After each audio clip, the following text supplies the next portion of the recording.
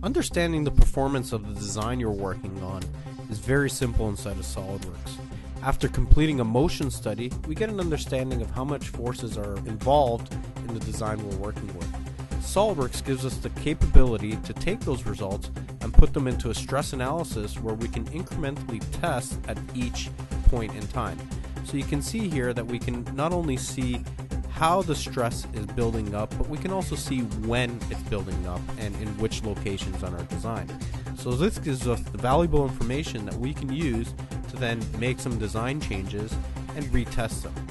So after making some changes to the design, we've added a counterbalance to counterbalance some of the forces involved with this and hopefully reduce the peak force.